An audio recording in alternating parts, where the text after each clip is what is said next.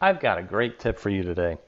Have you ever tried to mount like a power cord strip or anything that had the mounting holes for a screw to go in, and this slides over it and slides down to secure it to the wall or to your desk?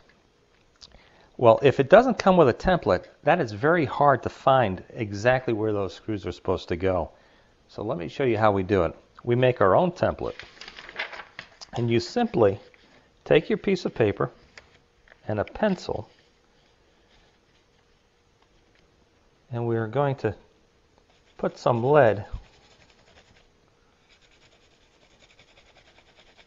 smeared on the back of the paper, just like that.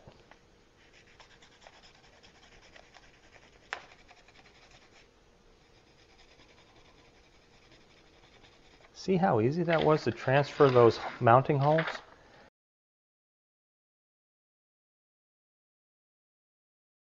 Now just transfer that to wherever you want to mount it. Take your small pilot bit and drill right in the middle of those holes, and that's where your screws go. What a quick way to mount something. Something very difficult made very simple. I'll catch you on the next one.